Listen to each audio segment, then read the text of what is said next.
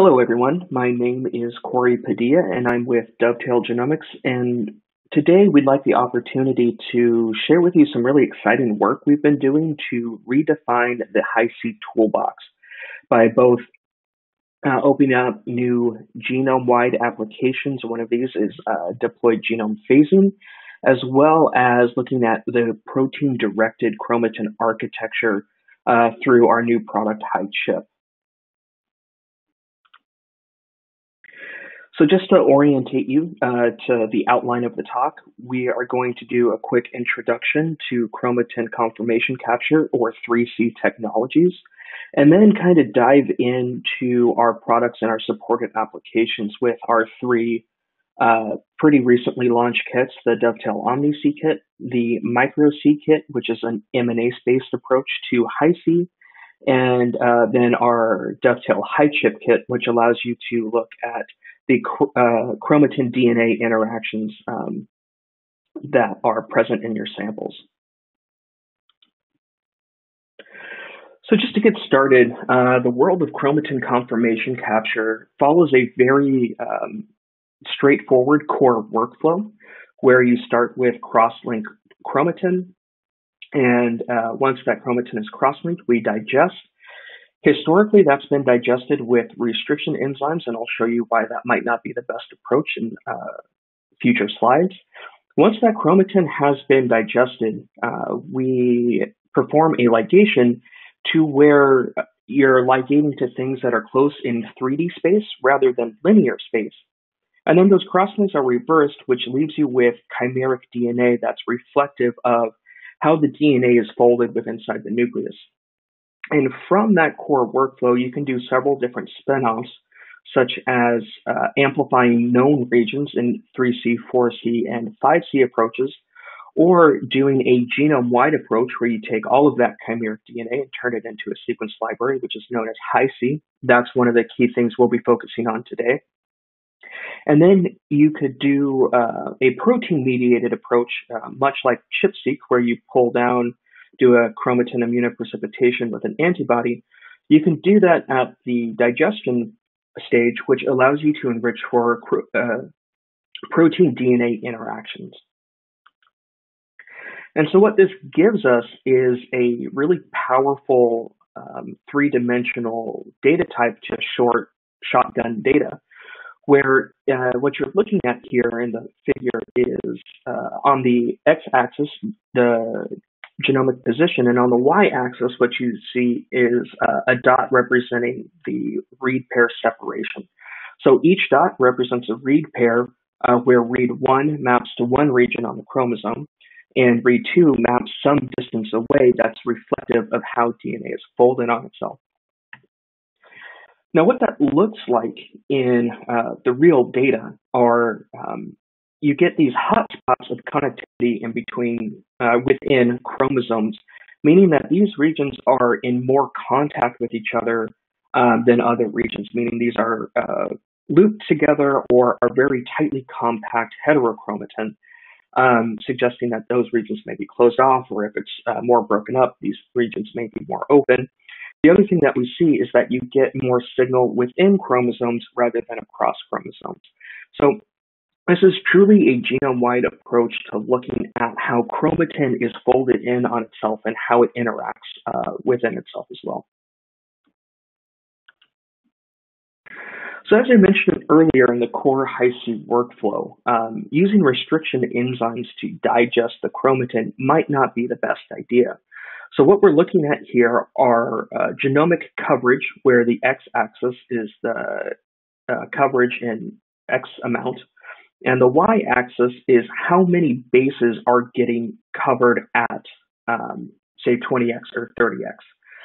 And in the middle, or the dotted line in each one of these figures, is shotgun data, which you would normally see a very Bayesian distribution of coverage, very nice histogram.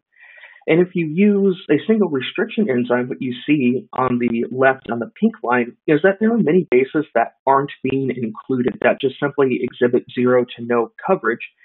And if you move all the way over to 60x, there are a number of bases that are getting overrepresented in the sequence data. Now, If you were to add more restriction enzymes to that mix, it does generate a much more histogram-looking curve of coverage, but there are still many bases that just simply aren't getting covered or are getting overrepresented in the data. Now, if you look to the far right, using a sequence-independent endonuclease approach, such as DNase or MNase, gives us a much more uniform distribution, getting us very close to shotgun data. And I'll highlight some of the benefits of this coverage and what it means for you as a user in upcoming slides. So another challenging part of Hi-C has been enriching the library in these long-range information that's informative of genome topology. And so what we're showing here are three different approaches: the OmniC approach, the multi-restriction enzyme approach, and a single restriction enzyme approach, where we're looking at valid read pairs, which are trans reads and cis reads that are greater than 1 kb. Out of the total library. And then of the cis reads that occur within a chromosome, we're asking what's the insert size that is being captured through that paired end sequencing. And finally, we look at complexity, which is the percentage of unique molecules being sequenced at 300 million read pairs. And what we can see across the board is that OmniC, this sequence-independent approach, is enriched in both valid reads and long-range informative insert sizes. So if you're looking at trying to capture loops or these finer conformation events, being able to have more read support over those long-range interactions. So historically, one of the things that has been challenging for Hi-C users is to enrich your libraries with long-range information. And what we're showing here are three different approaches to generating genome-wide Hi-C data, which is the OmniC approach, which is our sequence-independent approach, and then multi- and single restriction enzyme-based approaches. And what you can see when we look at valid reads, which are all trans reads and cis reads that have an insert size greater than 1 kb, we see that OmniC libraries are enriched in terms of valid reads. Now, if we dive into the cis reads and really look at the long-range signal that's occurring, we're getting greater than 95% of our library contains reads that are greater than 1 kb. And then our libraries consist of 80% reads that have an insert size greater than 20 kb. And then even if we go to 1 megabase, which is truly long-range information, we're seeing that our libraries are greater than 45% of cis reads that are greater than 1 megabase.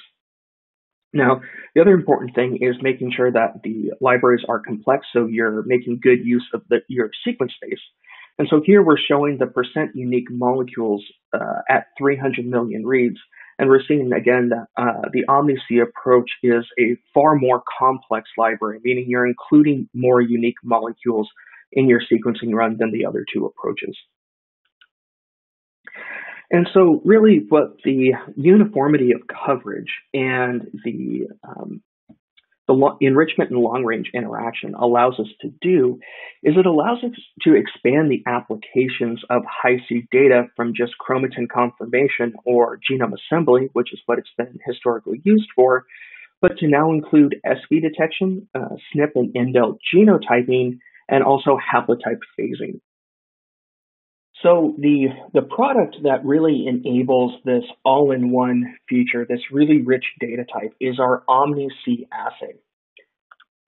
And how it works is that it's very similar to the Hi-C core workflow, where cells are cross-linked, and then they're fragmented and they're ligated, and that ligation event is reflective of the 3D orientation.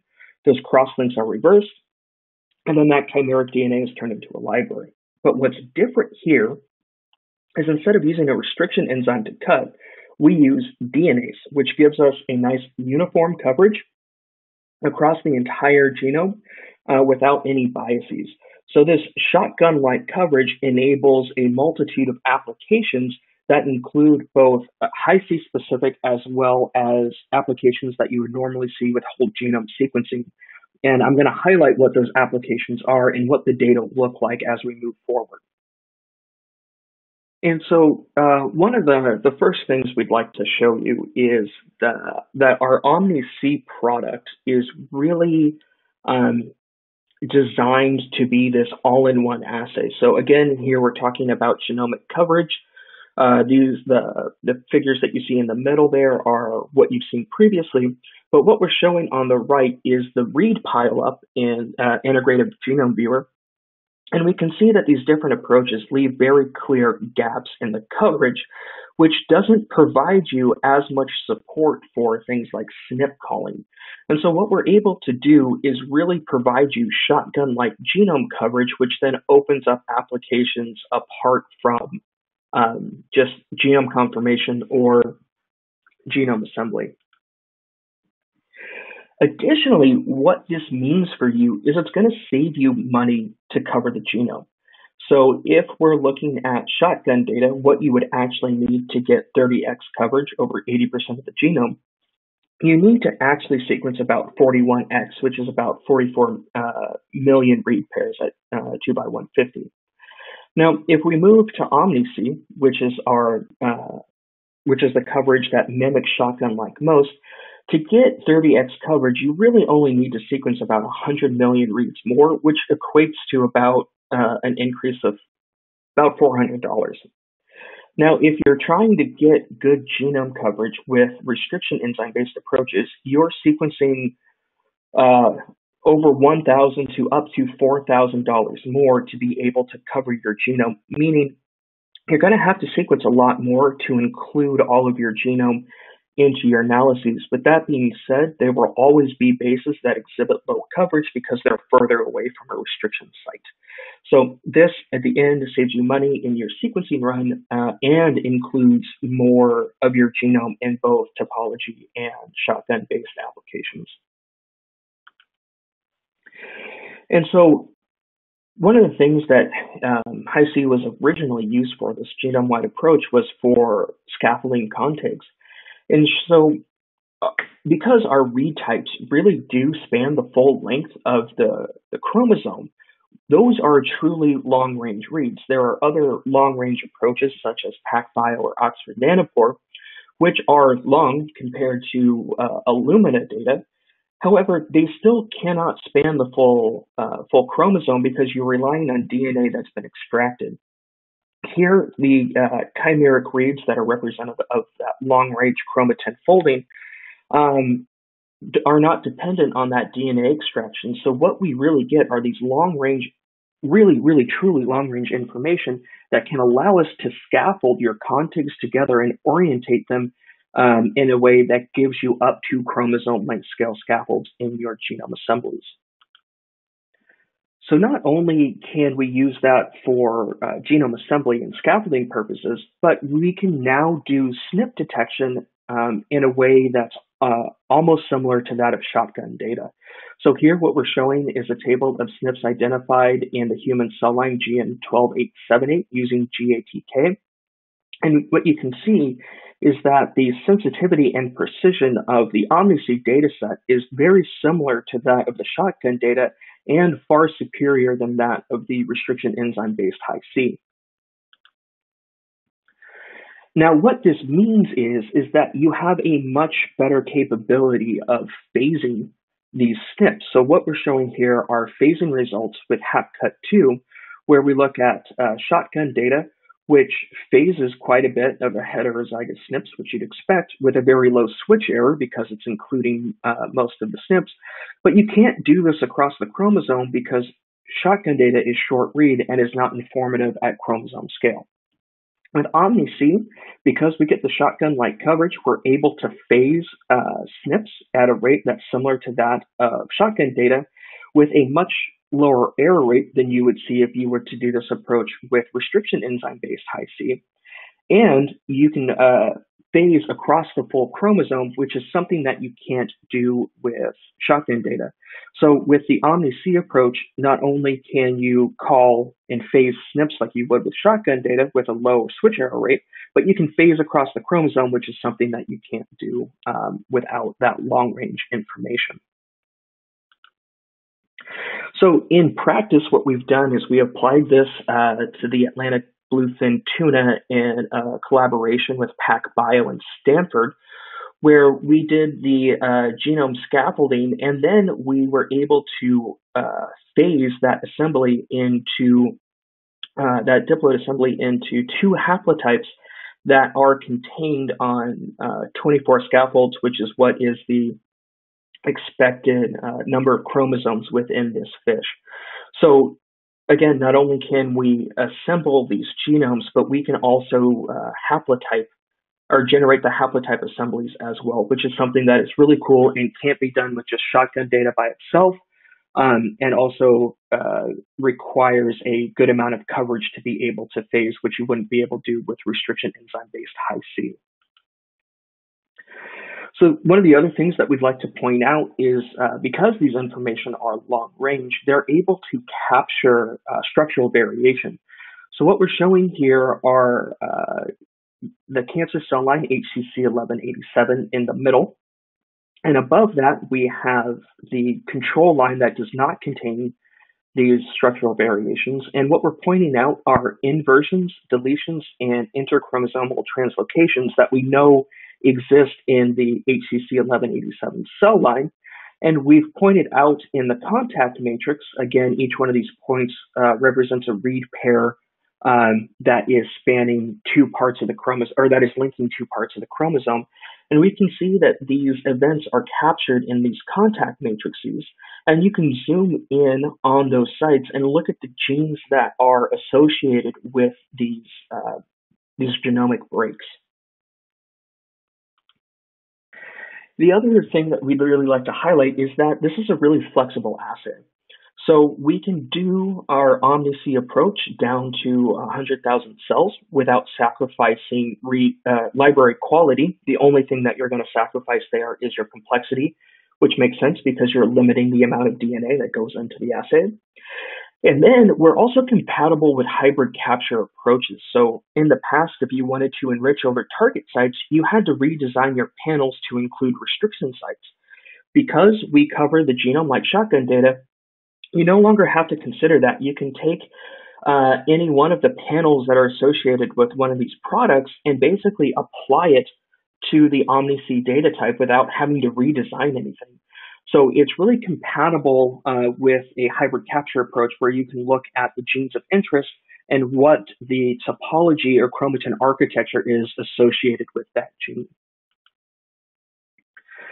So moving forward into some of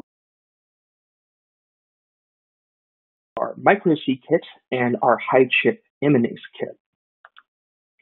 And so to get started in this section, we just kind of wanted to point out that epigenetics today is very linear. It's rooted in these primary order features, such as methylation, histone modifications, and chromatin accessibility. And really, all of the methods that you would use to assess these features give you this very linear coverage track. As you can see on the very far right, where each one of these signals represents either an enrichment or depletion in that particular site. But it all results in these linear tracks of data. But we know that genomes aren't actually organized like that. They're not organized in a straight line. They're folded into this hierarchical conformation structure that comprises chromosome territories, A and B compartments, which are active and inactive chromatin, or U and heterochromatin, respectively. These TAD clusters are the next feature as you zoom into this hierarchical structure, which are clusters of linked function genes that are involved in similar processes. And then as you zoom in as high as you can go, you get to see these chromatin loops, which are these CTCF cohesin-mediated looping structures that brings enhancers and promoters close to each other that recruits PROL2 that turns genes on, or if that loop gets break, can turn genes off. So this conformation is really key in how your genotypes are expressed into different phenotypes. And so to really improve upon this conformation signal, we've introduced the micro-C kit. So what this is, essentially what this is that we're using MNase to digest the chromatin rather than a restriction enzyme or rather than DNase. So with a restriction enzyme, you're going to cut at known sites. The distance between these sites is variable, and also the fragment length is also going to be variable on these the fragments that are generated through restriction enzymes. With DNase, you're going to have a lot more cuts, meaning you are going to include a lot more of your genome in the analysis, is what we showed earlier through the coverage analysis, but you still get rather ununiform fragment sizes. So if you're doing SNP analyses, that's fine, but if you really want to zoom in on topology, what you really need are uniform in size fragments that occur very consistently across the genome. And one of those features are nucleosomes. And so we use MNase to cut and chew back to nucleosome-sized fragments, which really gives us this nice uniform fragment that occurs throughout the genome that allows us to generate some of the best resolution that you can get with a Hi-C type assay. And so one of the things that this does for us is it gives us better read support per loop. So here we're showing in the top row micro-seed data, and we're comparing that to single and multi-restriction enzyme-based approaches below at two regions. And what we've done is we've highlighted these looping events that have been outlined previously by Rao et al. In their 2014 paper. And we're asking how many reads support each one of these chromatin loops. And all of these libraries are sequenced to 800 million read pairs. So at a normalized read input, micro-seed across the board provides more read support for these loop events. The other thing that's really cool about the micro-seed data type is you can phase nucleosomes during these Hi-C reactions. So the figure you're seeing on the left is a metagene analysis around the top or the high occupancy CTCF sites, and on the y-axis is the coverage normalized to read depth. And the blue line that you're looking at is the micro-seed, and the orange and yellow are single and multi-restriction enzyme approaches.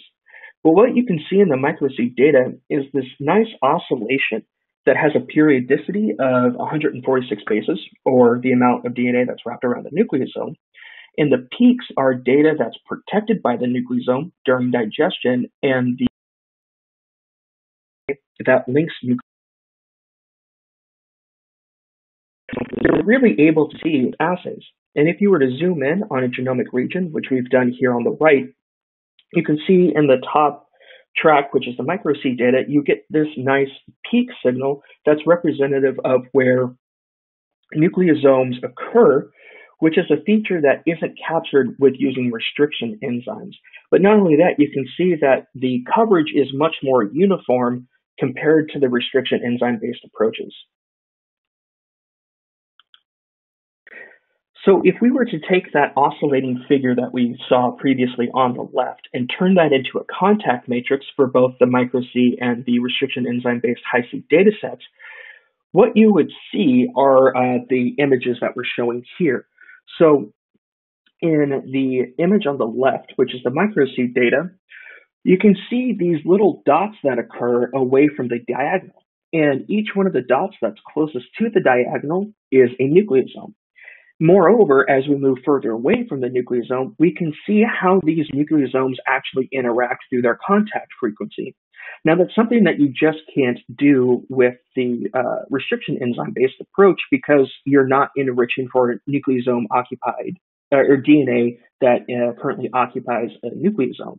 So you can't really zoom in any higher in the multi-restriction enzyme-based approach in the contact matrix because you're not enriching for features that are smaller than that. So with the micro-seed data, since we're enriching for features that are 146 bases, we can really dial in our contact matrices and see a whole new level of topology, which is the nucleosome positioning and nucleosome level interactions. So now, if you were to take this MNase-based approach, which gives you the highest resolution that you can get in a Hi-C contact matrix, and apply an immunoprecipitation, so looking at the DNA-directed approach to conformation, you basically get our new HiChip kit. A few things to point out here is that the workflow is very similar to that of Hi-C, except when we fragment with MNAs. So for chip users, that means no sonication. You don't have to sonicate here. We're relying on MNAs to do that for you.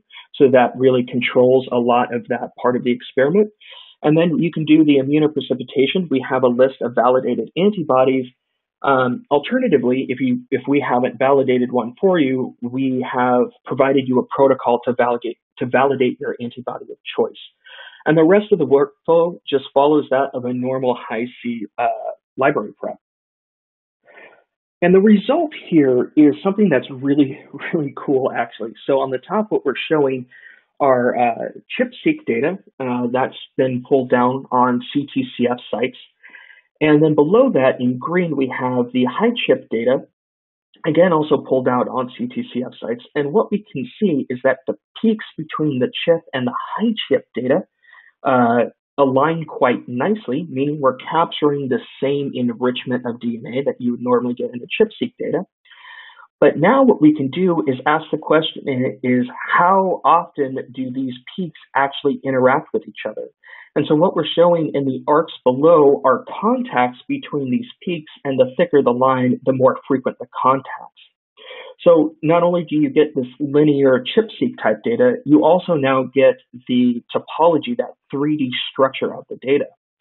Now, if you were to zoom in on any one of these peaks here, which we've done below, you can see that because we're using MNAs in the green track, we're able to, again, phase nucleosomes, which is something that you can't really do with ChIP-seq data on its own because you're not fragmenting at nucleosomes. You're sonicating randomly. So you're really getting a very rich data type with our HiChip library. You're getting the ChIP-seq signal, you're getting the conformation signal, and then you're also getting the nucleosome position signal, all in one library. And so we wanted to put up the antibodies that we've currently validated on. So again, if you don't see your favorite antibody here, we're either working on it, as you can see in our upcoming list, or we provide you a protocol to validate on your own. And with that, I wanted to say thank you and field any questions.